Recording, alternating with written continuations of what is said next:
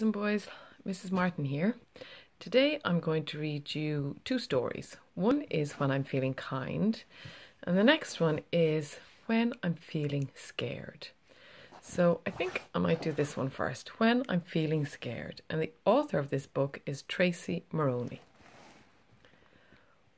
When I'm feeling scared, my heart beats so loud and fast. I feel like it's going to burst right out of my chest.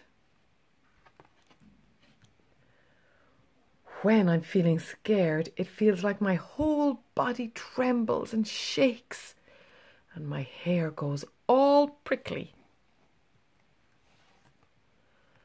When I'm feeling scared, I want to run and hide in a place that makes me feel safe. Everyone feels scared sometimes.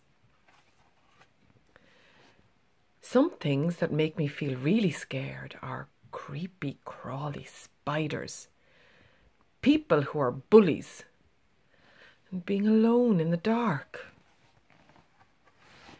It's okay to feel scared. It can help us get away from danger and make us yell out, "Help!" We each have different things that make us feel scared.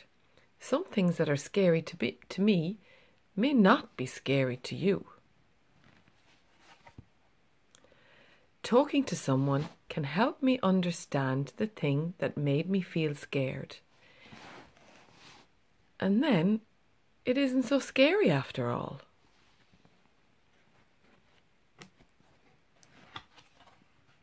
And sometimes I like to dress up and be scary.